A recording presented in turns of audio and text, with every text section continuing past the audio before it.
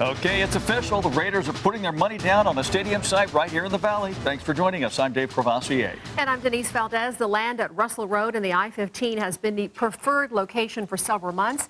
Today, the team's development company closed escrow on that property. That's where Politics Now co-host Patrick Walker and sports director Chris Matthews are live with team coverage of what this real estate deal means. Guys? Well, good afternoon. Yeah, standing here on what most likely would be where the field is. It's hard to imagine, Chris, taking a look at this site and what's behind us and even what we've been through just in the last 6 months to a year, that we'd be talking about, hey, this is where the NFL field is going to go. It is hard to imagine that Mark Davis was here a year ago almost this week, where he got in front of the Stadium Authority Board and said, hey, if you build me a stadium, I'll bring my franchise here. And everybody kind of gasped. You would do what? He says, yeah, I'll bring the Raiders. They're one of the most iconic NFL franchises in the NFL. Well, here at I-15 and Russell Road, this is a site, of course, as we mentioned, we've been anticipating now for quite a while. There's been some site work that we've seen on this particular location, looking at core samples and things like that. And after all of that, today the Raiders closing escrow on this 62-acre lot for some $77.5 million. It's under LV Stadium Company LLC. That's the development company backed by the Raiders. They're the buyer. It's a key step in the financing part of the deal because the Raiders don't get to tap into the $750 million in public funding until the land is purchased and turned over to the Stadium Authority. Clark County began collecting the added room tax in March, and the first deposit into the county coffers last month was $4.6 million, about 25% ahead of the projected revenue. Now, while things have been moving at a fever pitch to get to this point, County Commission Chairman Steve Sisolak says that pace will have to continue in order to meet all the construction deadlines. So there's a lot of different agencies they're working with at the same time here, and the county is one of them. But they've been nothing but cooperative and hardworking. I mean, we give them a list of things they need to do. They check them off, they hand them in, they turn them back.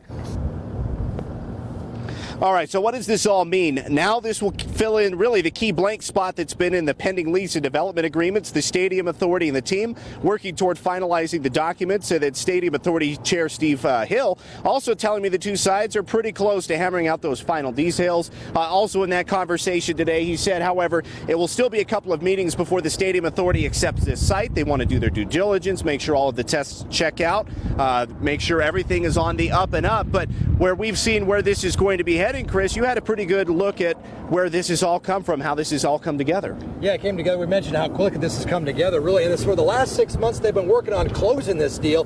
And the gentleman who actually first introduced this plot of land to Raiders owner Mark Davis, we met with him today. And, of course, that is a guy by the name of John Nutt. Now, John Nutt first approached Mark Davis. He said, hey, this land is surrounded by 4 streets, has freeway access, it's close to the Strip. It suddenly moved to the top of the stadium site lists. It came down to this 62-acre site and the Valley High site just off the Strip south of Mandalay Bay. At both locations, parking was a concern, still is with this location, but after closer inspection, it may not be a huge issue if everything falls into place. One of the concerns that the Raiders have is obviously have a stadium, and parking becomes an issue, and all of the streets that are around here are non-restricted parking, including Sundays, because it's mostly industrial businesses that are Monday through Friday more than weekends.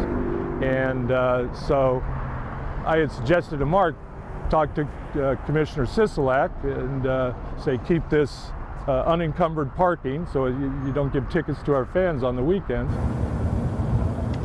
All right, little history on the price of the land. At its high point prior to the recession, it was trading at $300 million. At the low point, $31 million. Today, it closed for $77.5 million. Still lots of pluses to this site, Patrick, when you think about the transportation needs. Of course, walkways to this site, light rail perhaps, a monorail, freeway, ingress, egress. So a lot of pluses when you think about this is surrounded by 4 streets. Yeah, we'll have a lot more on that conversation in the coming months, and of course a lot more coming up for you tonight at 6. With Chris Matthews, I'm Patrick Walker, 8 News Now.